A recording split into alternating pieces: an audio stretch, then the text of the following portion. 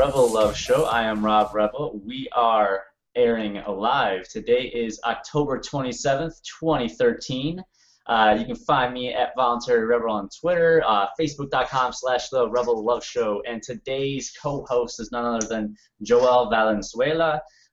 He is the new mover to the Free State Project, editor at the Desert Links. How's it going, Joel? I'm doing just fantastic, mostly due to the fact that I'm on the show. Well, me too. So, New Hampshire, how is it? Well, it's pretty good today. It's finally cold enough to break out the sweater vest and the pea coat, which is, I don't know, I miss the cold weather, so I like it. There you go. You're looking very trendy, very hipsterish. Is that a thinly veiled insult? No. You're a young guy compared to me. You can be trendy. I can't be trendy. I'm too old to be trendy nowadays. Hey, you never outgrow classiness. I suppose so. So what's give me a status report on 1 month in on the Free State Project for you. How's it feel? Well, it's feeling really great. I've been here almost a month. The 30th will make it a month, and so far it's pretty epic. It's the real strength of this place is the community of people that moved out here and the connections. It's kind of I guess it separates, to use the old biblical comparison, separates the wheat from the chaff. It sort of separates the people who just talk about what's wrong with the world today and the people who are prepared to do anything about it. And I guess you could do something from anywhere in the world, but it seems like the people who try really resolve to do something great to change this world all came right here. And then when you're a mover, and I don't mean movers in you move to the Free State, but when you're a mover as in you move things, you're not just a talker. When you're a mover and you get together with other movers, great things tend to happen.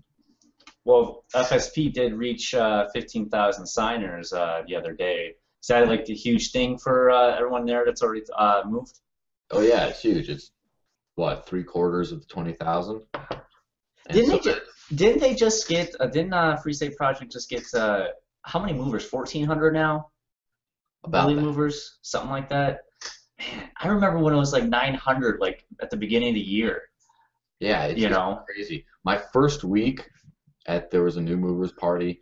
And there was over a dozen. There's like 14, 15 people just who moved that week.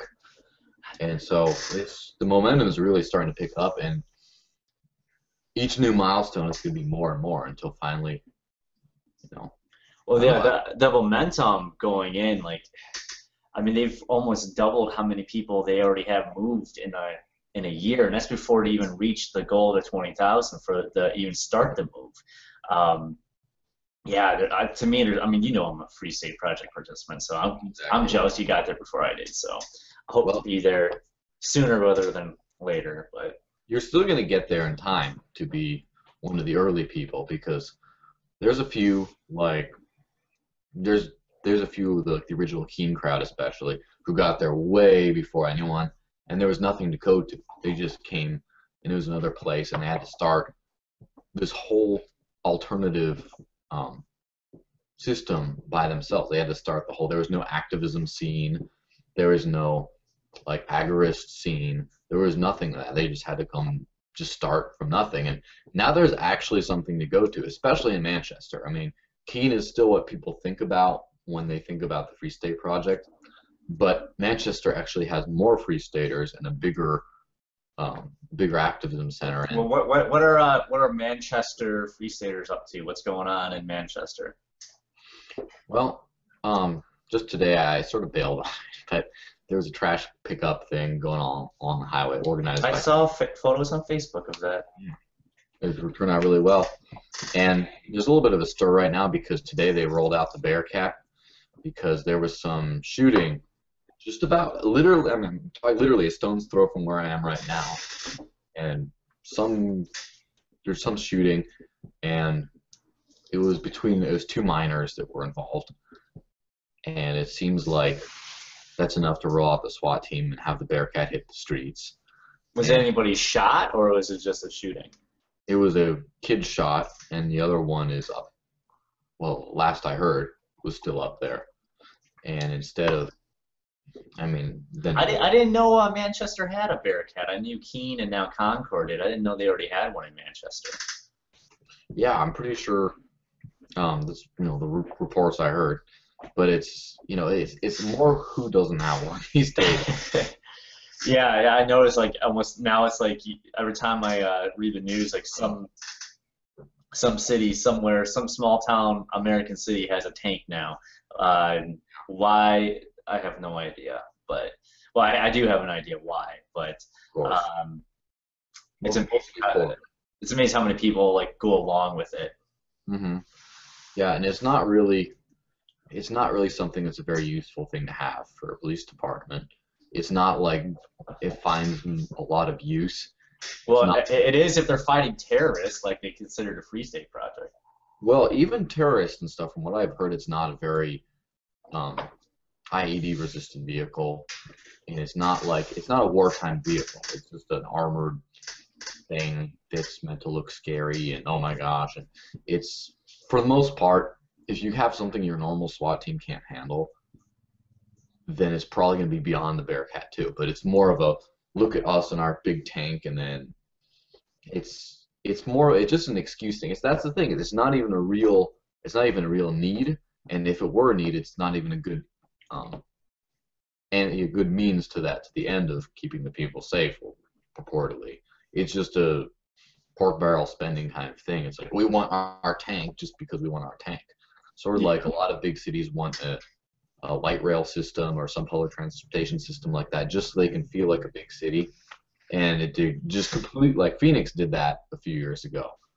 And it was a very expensive project to build a light rail. And in fact, they estimated that it could buy every family a new car for the price that it took to build this thing, excluding fares, etc.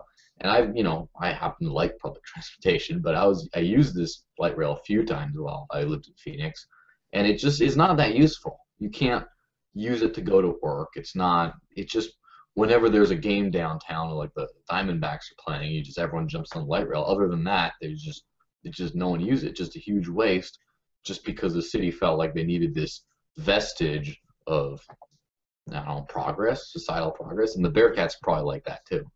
Well, like we'll change the subject over to but the Bearcats have been more than covered in the Free State Project and whatnot.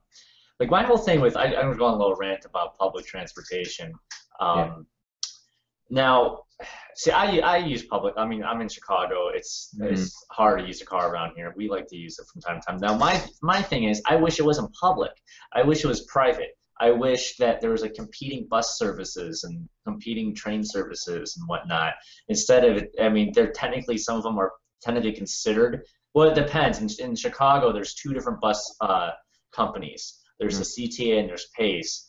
CTA is actually the Chicago Transit Authority, but then there's PACE, which operates all in the suburbs. But even then, they're only there because of wheeling and dealing with government authorities, where there isn't any competition that's allowed to come in. They're the only game in town. So in reality, I mean, it's public, but it's not.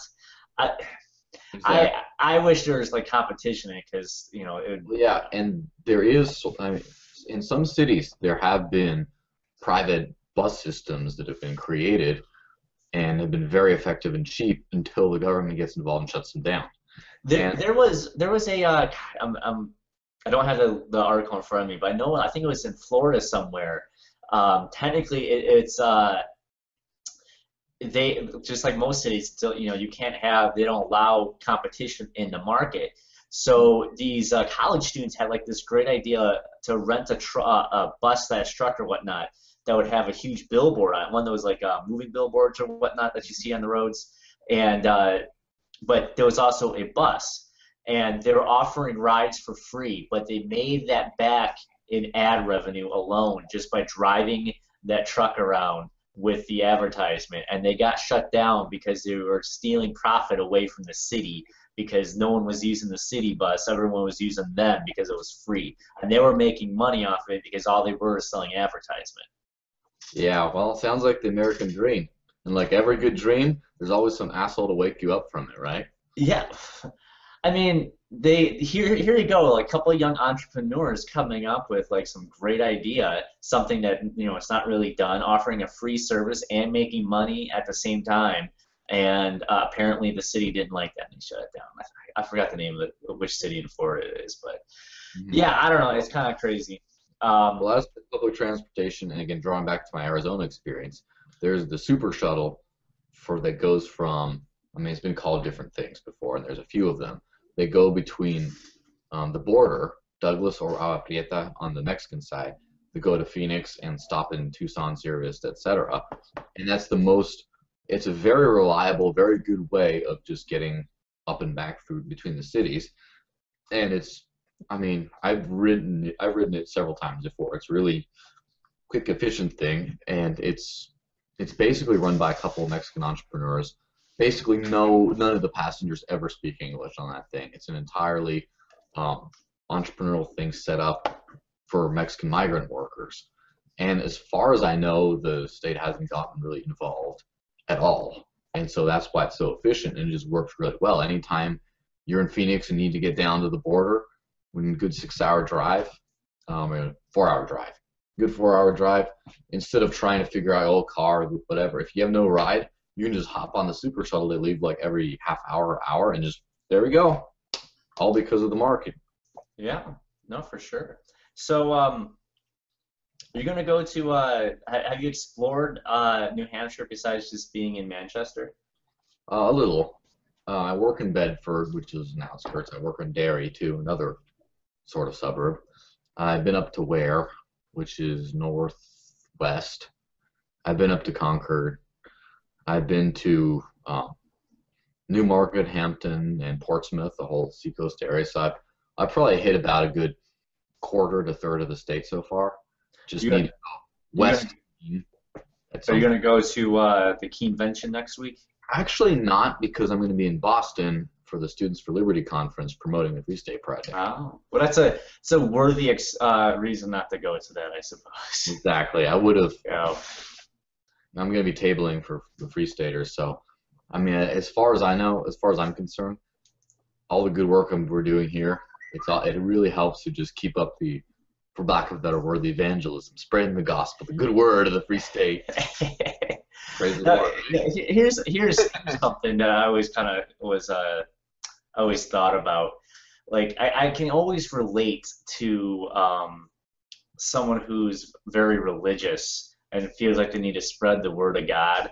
Mhm. Because like most people that get this far down the rabbit hole in regards to liberty and self-ownership and all that jazz, and they sign up for the Free State Project, they feel the need that they got to tell everyone, in the world what it is and why why you should embrace liberty instead of statism and all that jazz. What's your take on that? Am I Well, wrong that we kind of like act as if we're very religious, but we're not? well, it's something that we definitely believe, and in one way, it parallels religion in seeing the world through a different worldview than other people.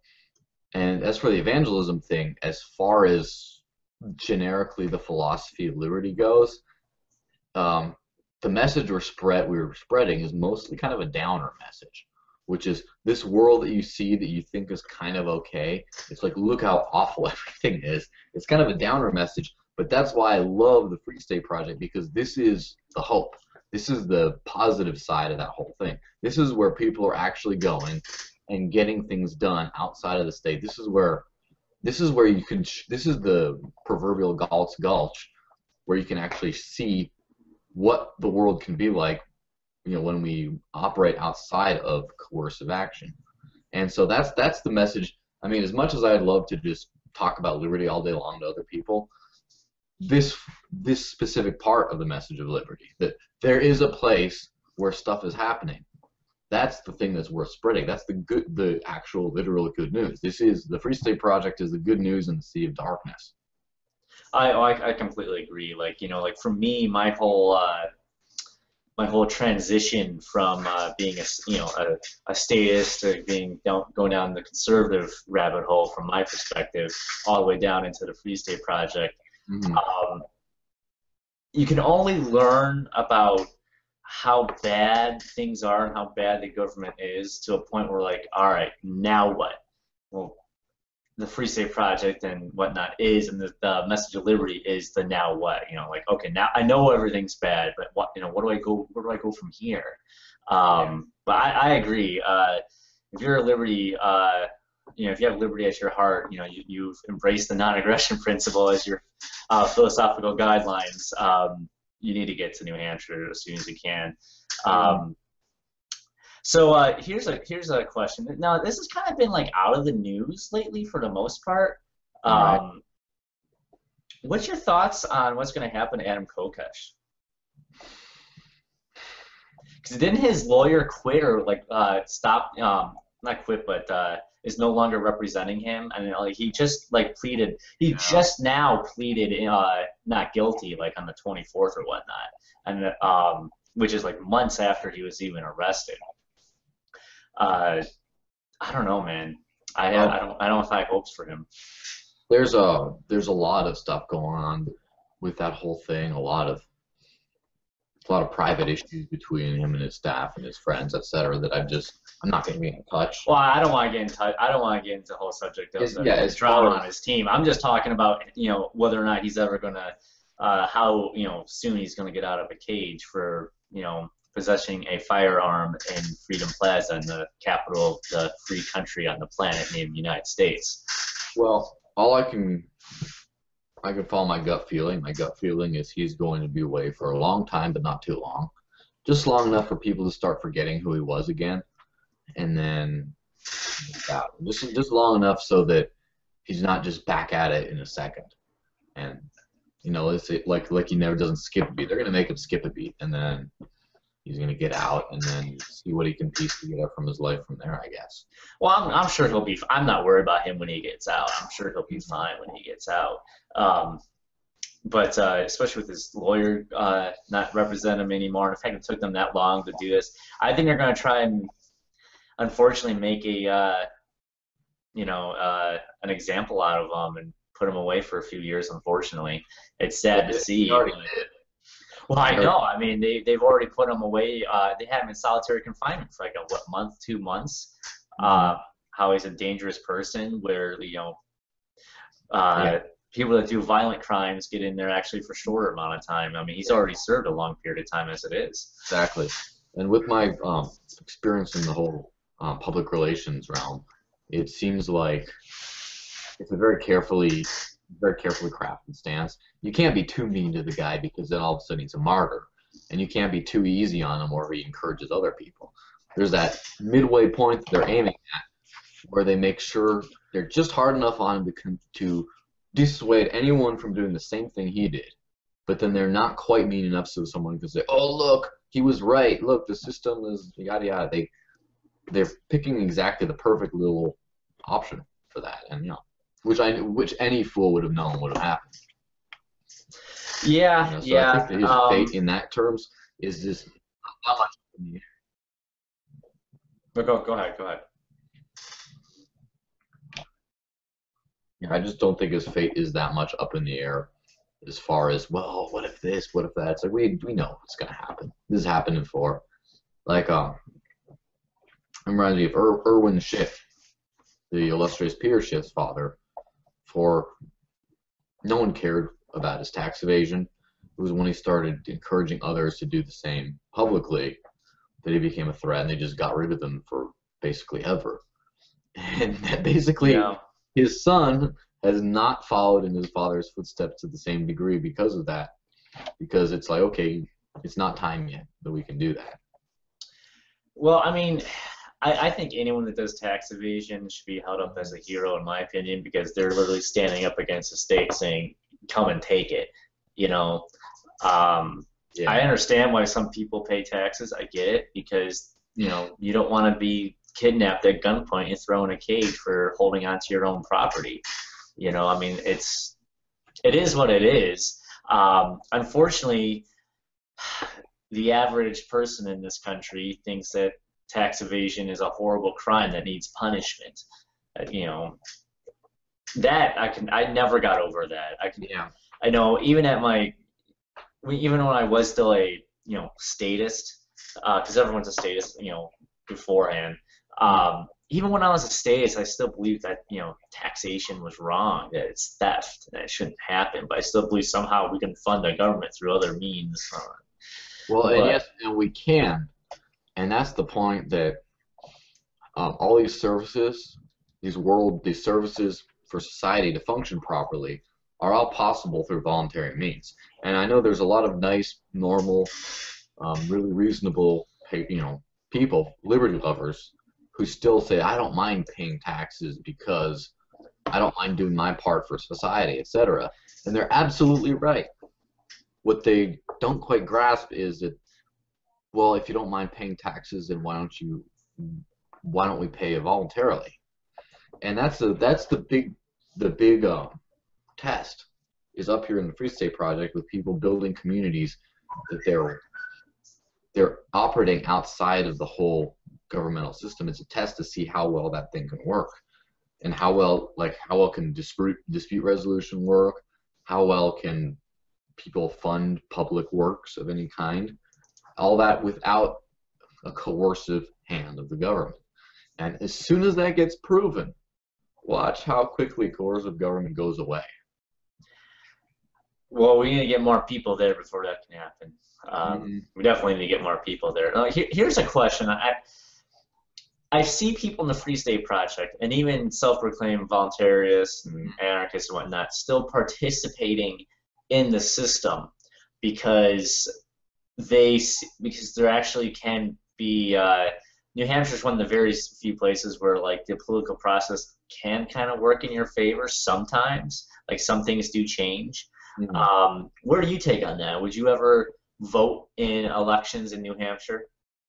Well, yes, I definitely would, because it's a tool that's available to us. It's it's not like, I don't really, and I disagree with a lot of, I guess, more anarchist types on this stance, that I don't think there's anything wrong with voting when it's there. I think that there is something wrong with the ability to vote once we have it. It's just using it or not, because the statement that people make by not voting, supposedly, no one hears that. They just listen to, they just count the votes as a legitimization of whatever they're doing. And so, for example, votes for, the proverbial or the real Ron Paul, for example, is big. It's a big public, unavoidable voice of disdain for the powers that be.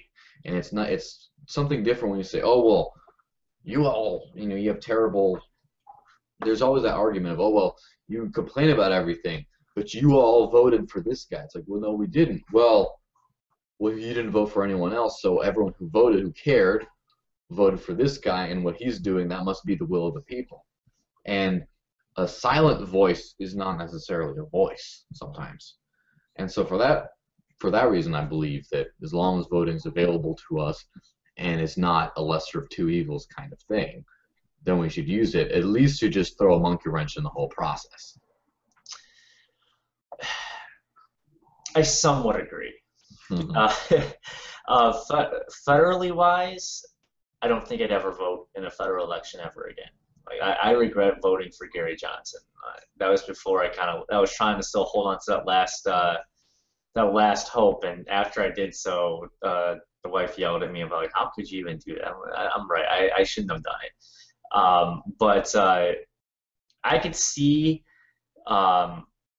locally voting in some instances. I would have a very high threshold of where I would participate. I would vote for any person running in New Hampshire that's part of the New Hampshire Independence Party, where advocating secession. I would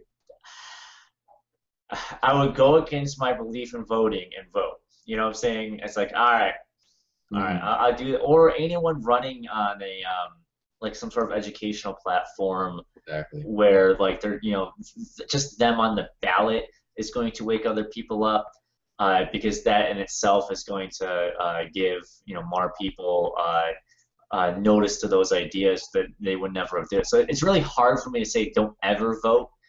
Now, first off, we're going to get, we're both going to get bashed on this because you can never be anarchist enough for everyone. But enough for anyone on the other flip side of the coin. Yeah.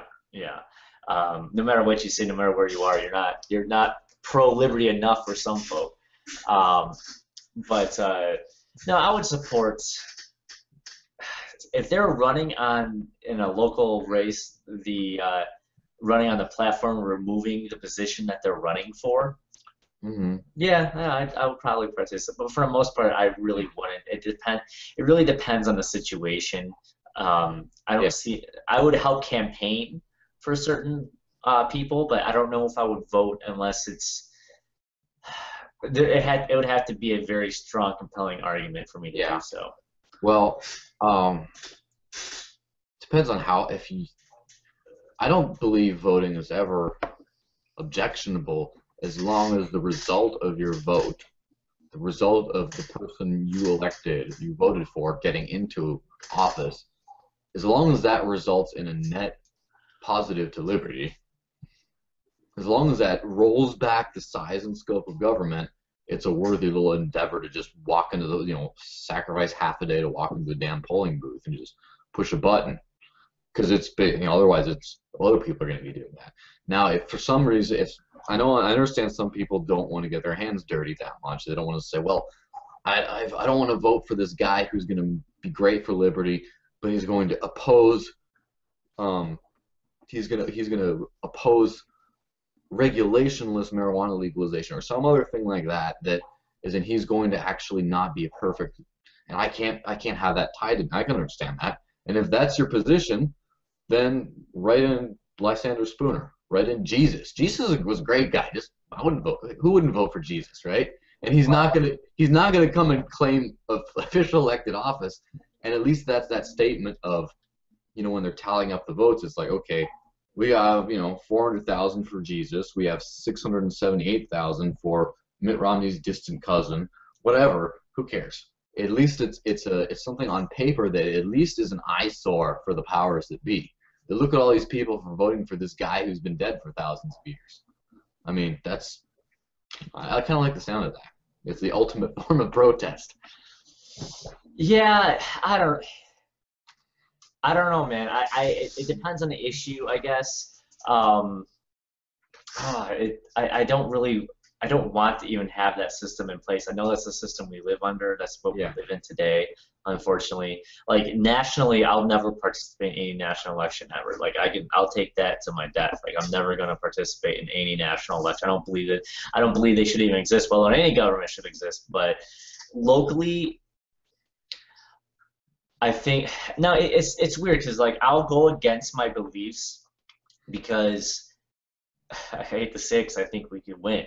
So I know that sounds horrible to say, but you get 20,000 people in one little small area, that will obviously make a difference. But I don't want us to outright support it, but at the same time, I can't say never. Well, yeah, and I participated in the whole electoral process before. I've been around with all that. Basically, I don't think it's something worth a lot of time and effort on. It's worth the time and effort to, for half a day or whatever, find out who this person is. The other half a day, go to the damn polling booth and something like. Other than that, though, you're exactly right. This system, it's not going to be dismantled by just not touching it. And I'd rather use it for, to reduce its size. There's an argument to be made that not everyone would agree with this, obviously, but there is an argument to be made that you could theoretically use a system to dismantle the system. Now, mind you, that's never worked. That never has worked. It probably never will work. Maybe New Hampshire it will, but the only way I see that happen is if they get enough secessionists in the state house to do something about that, or like a governor running on the platform of secession. maybe a free stater in 10 or 15 years from now will be running as on a secessionist platform. I'll get behind that. I'll vote for sure for anyone advocating secession. But other than that, I can't see myself doing it. Well, yeah, and voting is kind of a non-issue to a certain extent. And the government's going to do what they're going to do regardless of who you vote in. So, I mean... Yeah. Well, exactly. And that's something that a lot of big libertarian conundrum. It's like, what do I do about this abysmal state of affairs that we call the world? And voting sucks, so what can we do? And part of it is just like bitch on Facebook, right? Oh no, we're keyboard warriors, man. Libertarian movement are keyboard warriors. Helmet with the horns and everything, and just go to work with it. And that's something you can do, is just spread the word in everyday conversations, but that still leaves people, for one thing, feeling marginalized because they're the one anarchist they know, and two, feeling ineffective because you just talking is not everything they can do. Well, one thing you can do, I mean, that's one thing I like about Free State Project is it's not just, I mean, we talked about voting, but that's not the, most people nowadays that I seem to be running into that are Free State participants are not there to vote, and they never are going to vote. A lot of them are voluntarists and anarchists. And maybe the first rush did, but now that's yeah, the first that they've evolved past. And I'll be honest, I consider myself part of that crowd as well. But at least they're going there and trying to build that free society they want. Their very act of being there and creating a society they want to build is an act in itself, kind of civil disobedience, because it's not something you're supposed to do. You're supposed to go along and do what you're told type of scenario. That's the real way. That's the real thing we can all do, and that's why I moved out. Is to, what's the New Hampshire motto? Live free or die. It's not talk free. It's not think free. It's live free. Live in a free way, in a free manner, and that's the real way we can do it. For example, everything I do, like I write for my blog, The Desert Links. I get them published. My articles published in other places. So I do a lot of word spreading as part of my living, right? The other thing I do graphic design, graphic apparel as part of the Graphic Liberation Front to help spread the ideas of liberty through a more covert way of just art, in a way. And then I teach martial arts. That's my main paying gig, so to speak. And part of that is just training up a strong and independent society that doesn't need so much of a nanny state. And the other thing is it's part of building a business outside of the governmental sphere. And in that, just yesterday, we're finally managed to start. We're starting the Taekwondo school in Derry, New Hampshire, that I work at. We finally got it to where we're moving to accept Bitcoin as a form of payment. And so that's probably the first martial art school in the world, or definitely the first in the state, probably the first in the country and the world to accept Bitcoin as a form of payment. And that means that's completely outside of the whole federal tax scheme. And so that's what a lot of people are starting to do around here, is completely transition to a totally different economy, completely outside, build that free society, that free world that doesn't work with the government. It's completely exclusive of the government. And so it's a lot easier to make the case for no government once you already have a world with no government right there that's doing just fine. So speaking of Bitcoin, how's it feel getting your feet wet with Bitcoin? Oh, it's great. I mean, I haven't done much with it yet. I bought a bunch of drinks. So on average, the places that you're going to in Manchester, like how many of these places actually accept Bitcoin for transactions? Well, not a lot. That's more of the Free State network. As far as I know, there's only one restaurant / establishment like that, like a public one that accepts Bitcoin, which is the Powell Cafe in Newmarket. It's a Brazilian bakery that they accept Bitcoin. It's a quaint little place, and it's amazing. And now the Free State, there's an exclusive Free Stater only club that does also accept that. But that's not a public establishment. And so we have had our sights on several different establishments to target with pressure on that. To say, hey, look, we would all come to your establishment a whole lot more.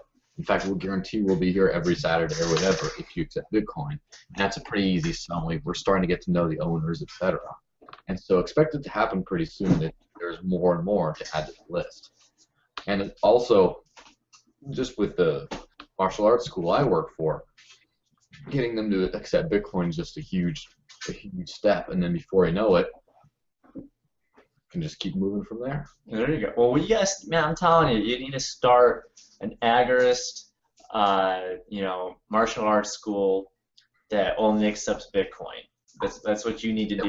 You need to be the first one to start that. The exclusive one. Well, I'm starting December 1st. I'm going to start teaching some self-defense classes at Area 23, the super secret Free State office space place. Well, it's not really secret anymore. I just announced it to the entire internet. Exactly. It's always, no one knows. I didn't say where it was. But anyway, so I'm going to start doing that for Bitcoin. And then before you know it, one thing at a time. And then right now, Bitcoin's still a new thing. Right now, the agorist economy of the world, and New Hampshire in particular, is still kind of new. But by the time, I'm pretty sure there's going to be something substantial already in place by the time 20,000 signers are reached, and certainly by the time 20,000 movers are reached. And at that point, things are going to be happening really fast. There's a lot of people I've talked to. There's a lot of people who are like fence sitters with this that are completely on board, but just have not managed to make that actual transition out of the state-controlled economy, because it's really hard, because you have to find someone you have to pay the bills. You have to find someone who will pay you in non-governmental currency. Well, it's not so much just paying for it, because you can always use, I mean, that would make it easier, but you can always use your paycheck or whatnot to buy Bitcoin. Now I don't think everyone should go full into it. They should use it for most transactions when possible, but not 100%. I don't think you should do 100% in every currency, diversified. But the thing is, like with Bitcoin, in my opinion, you really, like the Free State Project can do a thing where they're setting an example. Like, look, there's things you can use Bitcoin for. They need more and more movers are going to open businesses that accept Bitcoin. Exactly. And that way they can get out of the tax system, because to my knowledge, in New Hampshire, they aren't taxing Bitcoin transactions. Most legislatures in New Hampshire don't even know what Bitcoin is. Yeah, not yet, anyways. Most in the world, it's not ever, as far as I can predict, going to be something that will be easily integrable in the system, as it were. Now, that's how agorism starts. It's not like, oh, all of a sudden let's all just create Galt's Gulch. No, it's, well, hey, I want you. You do this. I need that done. Can I just give you this instead? And then it starts with like a basic barter thing, and then it expands, and then before you know it, you have a small community of friends that trade a lot of goods and services between themselves completely outside of the governmental sphere. And then that grows until you have a whole community, and then again, what we're trying for is a whole state that can work that way. And then you can officially say, okay, I'm no longer accepting government money, and but you have to work up to it. Well, I know right now, like with Bitcoin, local governments really don't have any clue what it is yet, but the feds do. The feds know what Bitcoin is. The feds, they can't stop Bitcoin, but they can go after companies, especially if they're based in the U.S. They can try and go after companies that are exchanges where you exchange, you transfer your money into Bitcoin. They can go after those people, those companies. Unfortunately, I don't agree with it whatsoever. Yeah, I mean, they can definitely go after that, unfortunately. But that's another reason to support Bitcoin even more. If the feds don't like it, obviously something's good about it. Hmm. Yeah, that's the other thing. How far can you really trace it to be able to shake someone down? Especially, it's going to be harder in the hybrid economy. Say you have a bar, right? And you have managed to get to the point where half your customers pay in Bitcoin and half in Federal Reserve notes. And the Bitcoin stuff is obviously off the books or on a different set of books. And at what point do the feds figure out, do the powers that be figure out that you are accepting, that you have a large amount of income that is completely underground, and at what point do they go investigate, and at what point are they able to tell, to exactly locate how much you've actually been getting in that, and how much are they able to, and then what can they really say about, well, taxing Bitcoin if it's not money? But well, they have to admit it's actually money. Yeah, there you go. And then once that happens, then if they admit it's legitimately actually money, then the U.S. dollar is pretty much gone. And once that happens, even though the government can still survive through taxing Bitcoin, although again, how easily that can be done is just a completely other story. At that point, they've lost the invisible tax of inflation, of just printing more money to be able to pay for all this stuff, and now they're back to that square one of having to actually vote for tax increases whenever they want to fund some poor project or whatever, instead of just paying for it on the credit of printing more money, et cetera, et cetera. And so they don't want to do either one. And no, of course not. I would not want to be the government right now because things are going to go bad for them pretty soon. By the way, my wife said she'll start up a agorist nanny agency alongside your martial arts studio. You guys can exchange contacts so you guys both get clients. Oh, absolutely, yeah. Because you can't have a kick in the whole day long. But definitely, there's a lot of the more hardcore libertarian types don't tend to have children, but I do know of many around here already. And especially, there is a demand. There is something that could be done with that. And I think that nanny services, period, tend to be really, really easy to do outside of the realm of government. Because there's so many regulations, man. Like, there's so many different regulations if you want to start one up. But that's just with the state in general. No matter what business you want to start, there's regulations up the ass for it.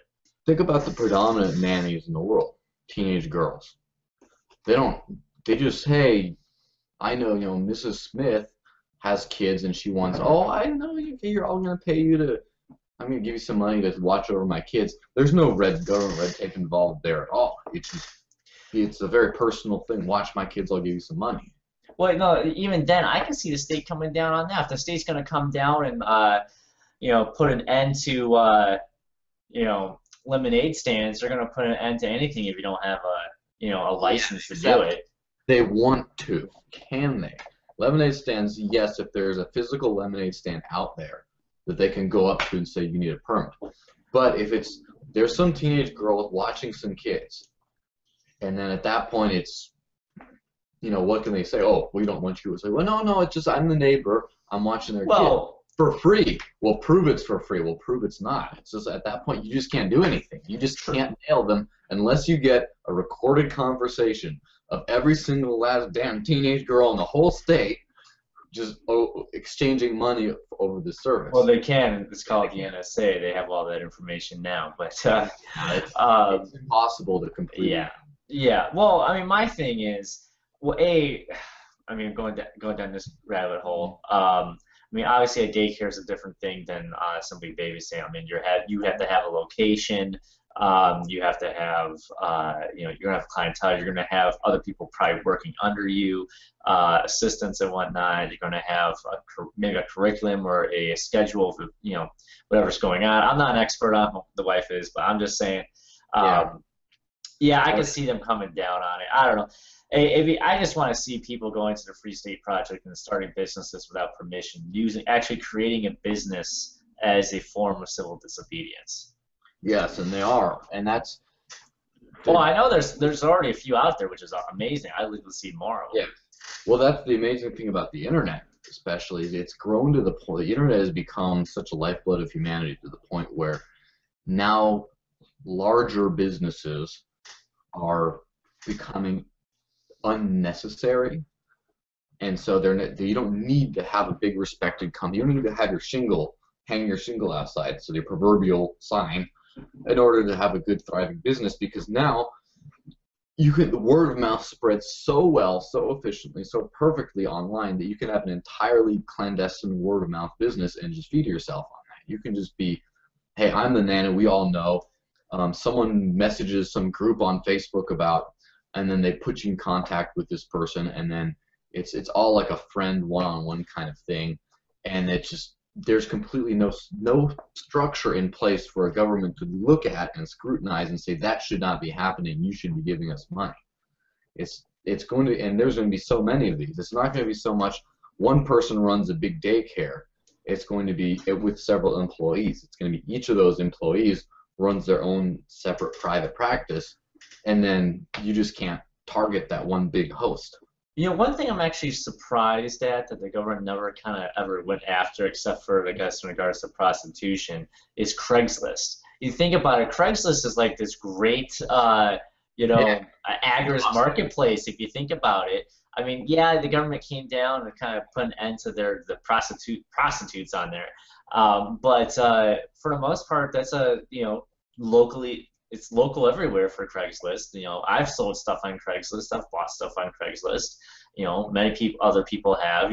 I go meet someone, sell whatever it is, because I'm a phone geek. I go through a phone every couple of months. I sell my phone while it's still hot and good, and use that funds to buy something else. But people sell stuff and services on Craigslist all the time, and they're not paying some fee or not getting permission to do it. They're just posting an ad. Yeah, and some people do that for a living. Some people just buy and sell things off of Craigslist, like, again, for eBay and Amazon, etc. But on Craigslist, it's just a more ground level thing. They do that for a living because that's how they do their service. Oh, guitar lessons, hit me up, and then they have their own little completely off the radar business right there, and all I have to do is find a way, just make sure it's concealable from the government. And now that's, again, if you say I only accept Bitcoin, there's another layer right there, or I only accept silver, or I don't accept dollars. And then every form of payment is unique. Like, oh, this person gave me some silver coins, this person gave me this old antique this in exchange for this person didn't exchange its services. And at some point you just can't, this exposes the ridiculousness of taxation completely, because you just can't say we get part of your money, part of your proceeds of your doing business, without just going completely ridiculous. All you can do at that point for taxation is just say, okay, I'm going to just come into your house and just take some money. I'm just going to raid you like a bandit. And then, oh wait, now you see the violence inherent in the system, right? Now you see that they're just a bunch of bandits, and that's what it's that's all they are. I mean, taxation is nothing more than robbery. It's enslavement, but it's what's yours is yours. Who are they to come in and tax your business or tax whatever it is you're doing with your life? Because all income is taxed. Because no matter what you're using your income on, sales tax is still a tax on income because you're using your income to buy something. You're using your income to buy a service or whatnot. Mm-hmm. And there's ways you can say, ways you can phrase that make it seem semi-legitimate. Like, okay, the government is a public good. They had a vote. Yeah, we have to like a percentage of that. And it looks a little bit more proper when it's like, okay, report your income and give a percentage of this in order to sustain society. But then when it comes to the point where everyone has underground type income, no one knows what anyone makes, and the only way the government can survive is by just randomly taking from people. Then it just really starkly, they show up, they ask their protection money, you give them money, and they have to, it becomes a much more blatantly mafia, much more blatantly, band of masterless samurai raiding the village, and then, it becomes like a Seven Samurai thing all over again. And then it all breaks down at that point. It's amazing to me how even like conservatives that are very anti-government, they're like, we're for low taxes. You know, we think we're taxed enough already, but they still support the system of taxation in the government to start with. You know, they just don't want themselves to be taxed, and to me, this just seems ridiculous. Well, yeah, and that all goes back to the social contract of if you're going to be here and there's a few different services, we all agree by living here. Well, who will build the roads? Yeah, and then the problem is then what's essential and what isn't, and can you opt out? The thing is, there's nothing wrong with the social contract if you can opt out. But the thing is, you can't. It has been decided by you by faceless people thousands of years ago or whatever, and then just too bad. It's like, I agree. Like, my whole thing is, and this is where I kind of disagree with some other anti-government people, where I will give the compromise that I'd be willing to, let me opt out of your system. You can have it. Anyone can voluntarily be a part of it. Just, you know, I want out. I want out of it. I want out of the social contract, the system, whatever you want to call it. I don't want to participate in it. You know, I'll be peaceful with you. You be peaceful with me. Just leave me the hell alone. Mm-hmm. And like you can even say, well, if the terrorists ever come for me and I didn't pay my dues or whatever, then fine, let them bomb me. And which is substantially harder because you got to then. It's when you protect the whole community, there's the freeloader thing. But that's the thing is at some point we have to come to the collective, as much as I hate that word, the collective conclusion that not everyone is going to pay their fair share, and that's okay. Is that sometimes in the world, you know, we all pay for our individual services, but there are some public goods, like for example, a business needs to pay. They pave the whole parking lot and the road out to their business because they need it for their customers, and then people who paid nothing profit from that. We're going to have to come to the moral conclusion that there's nothing wrong with that. That sometimes it just has to happen. You know, here's my thing. Kind of going against liberals with this about, you know, they'll attack a well, first off, a corporation would not exist with no state. The corporations only exist because of the state. I thought there. But that's a whole other philosophical argument. My point being, is that if this company is so profitable, they're obviously selling a good or service to the community that the community wants. They're getting their fair share from the product or the service, you know. So they want to attack the same company that is providing the service for the community, you know. If they weren't making such huge sums of money, they wouldn't be providing a good service or product that would not be benefiting the community.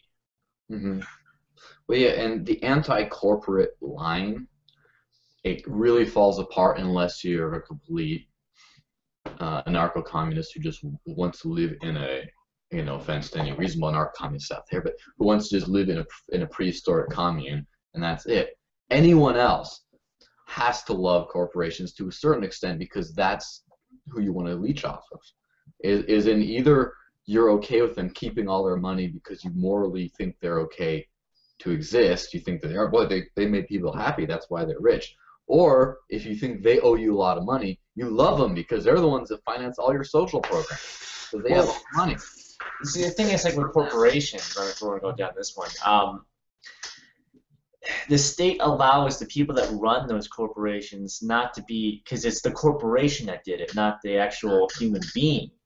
But that's a whole thing from the state. If we lived in a voluntary society, whoever owns or runs that company would be held responsible for any wrongdoing that that company does, like whether it's polluting something or, you know, stealing something from another individual. I don't know what it would be, but if they're doing something wrong, the person that actually put that policy or did that action would be held responsible. Not, you know, we'll fine the company $1 million or whatever, you know, like none of the, you know, like the whole thing that happened with BP years ago in the Gulf, where like weren't they fined like some astronomical number, like 22 billion, or for the cleanup or something like that. Do you think one single person on their board, or the CEOs, or whatever, anyone running that company, paid a dime of that, or faced any kind of repercussions for it? No, of course not, because the company took the damage, Exactly. the corporation. But that, again, that's from the state. If we didn't have the state, whoever's running it would be held responsible, not the actual corporation. And I've worked in bankruptcy law before, and corporations make absolute legal sense to have, because otherwise, in this over-legislated world, you can be held accountable for so many things. Like if you have like a moving business, and you hire some kid to drive your moving truck around, and he runs over a kid, and then you can be taken for all your worth because it was your car that did that. And so you have to have a corporation to protect your personal assets. But that's only because we have a government in place that someone can just convince to come take all your stuff. And so corporations are an absolute necessity in this current legal structure, which is, again, why they exist in the first place. The problem is this current legal structure where you can be sued for whatever, where someone can make the case to the powers that be that they're entitled to all your stuff. No, I completely agree. I agree with you. So, anywho, what else is going on in your neck of the world, man? What's on your thoughts? Well, just living the dream up in here. I mean, it's really a very tight-knit community of people, very tight-knit society. A lot of stuff can get done. There's a very generous, there's a spirit of generosity in here, that's for sure. A lot of people share what they have very readily.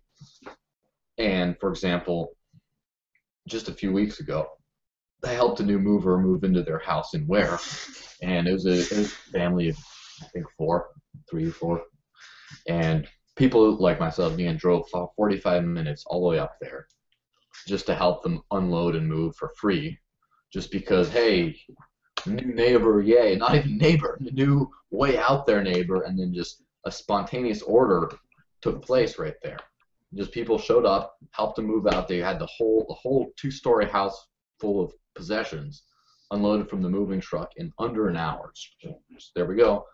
By smiling, happy, dedicated people who got nothing in return other than the actual satisfaction of providing a service to their community. And then, I was talking to the owner there. I was like, hey, you got a nice pool there. Hey, so pool party next summer? He says, we'll invite you. So there we go. All of a sudden, everyone's happy. Everything works out. And there's a whole lot of that going on, not because anything's different here, but just because the kinds of people that want to come up here to make a difference for liberty tend to be committed, great people. And once you build a community like that, then you just completely obsolete any notions of, well, we have to force people to do this. Yeah, I mean, obviously we both agreed that good ideas don't require force. Mm-hmm. But that's one thing that I kind of noticed that is kind of a stereotype of libertarians and whatnot, that we're so individualistic that we don't even want to belong in any kind of community or whatnot. Like, I want to be part of a community that, is nonviolent, that advocates peace and liberty. I don't want to be part of a, community that thinks they can steal from me, and that's what I really see from the Free State Project. Well, and that's that sort of myth of selfish libertarians is probably one of the biggest obstacles to fence sitters, because they're like, well, yeah, I mean, I believe all that stuff, but I care for my fellow man too. And that's the good thing about it. Yeah, I'm just totally saying nothing but good things about Free State Project. Yeah, I know. That's completely fine with me. But once you see this world of people just sharing and everything, and then, like downstairs there's a big case of there's a big case of beer that shows up in the fridge, and then people are like, oh, and then someone comes, hey, I had a couple of them, here's the money for this. Like, people just share all the time, and then through the honor code, honestly, like, reimburse for that, and then sometimes, oh no, don't worry about it, it's everyone's no one takes count of what how much they're owed. It's the whole communist paradise thing, only it's voluntary. It's the whole, man, we'll just share around. You can't drop the communist, man. You're gonna scare people away from the Free State Project, man. You can't drop the C word. Well, I'm saying it's the answer to if they did the completely wrong one, they say, well, let's make a society, let's make a system that forces all this. It's like, no, you don't need that. When you have coercion out of the way, people come together because people are decent human beings, and that's all coercive systems of government. The intellectual arguments operate under the presumption that there are enough good-hearted people who can get into government and decide good things for the rest of the people.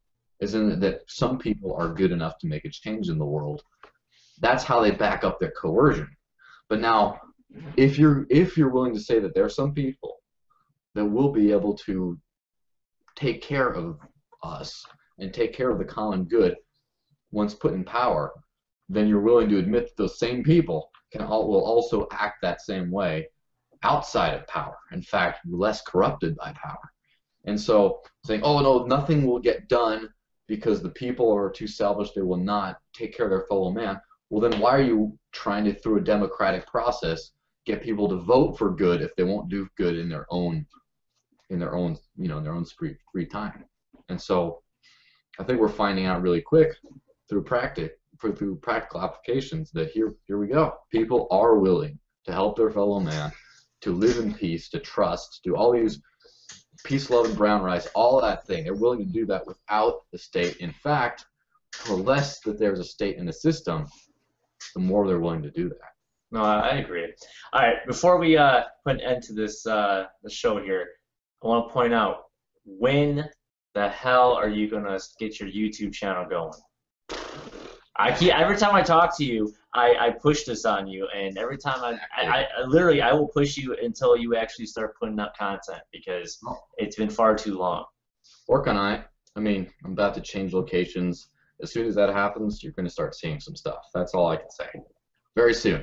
Let's say by the end of November. At the latest. The end of November? It's a month away. You got time. Put something up. Do something. Okay. Middle of the month. I'll give you 2 weeks. 2 weeks. Put something up. Get it done. Or then you'll send in the SWAT team. Yeah, I'll send a SWAT team and a bearcat to your place and put a gun to your head and force you. Exactly. All right. So where can everyone find you at? Okay, well, I run the Desert Links, thedesertlinks.com. A lot of good stuff there, a lot of cool articles, etc., etc. You can follow me on Twitter at thedesertlinks.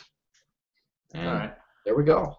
There you go. All right, you can find me at Voluntary Rebel on Twitter. I got a Facebook page for this, for the show, Rebel Love Show. Just go to facebook.com/The Rebel Love Show. I'm going to try and do at least 3 to 4 episodes a week. May have different co-hosts, but hopefully Joel will come back on, get some other guests on. It'll be a good time. If you got any questions, comments, leave them in the comments on the YouTube channel. Hopefully I get this up as a podcast. That's my goal. I got to get that going. I want to really do this as a podcast as well. But anyways, that's all I got. Joel, pleasure as always. Keep up the good work in New Hampshire. I'll see you there hopefully soon. And peace, guys.